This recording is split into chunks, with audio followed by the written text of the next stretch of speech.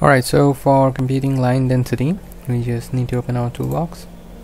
Then we'll go to special tools and sorry, that's not special tools. Here we go. We'll go to special tools, and from there we're going to go to density and then choose line density. Then just choose the line file you have. The file I have is BGD roads, which is basically the roads of Bangladesh. Alright, I've chosen that. Now you can change the output cells and the search radius if you want to, but I'm not changing that because it's a simple demonstration video. Then we'll just click on OK. This may take a while since I have a slow PC. Okay, it's done.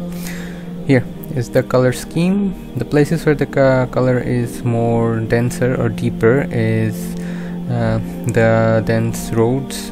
I mean, the dense color actually represents the density of roads where the lines are, where there are more lines. And here you can see the range on the color range, which represents the density of roads. Actually, the density of lines, roads for this particular case. Okay, so that was it. Thank you very much for watching.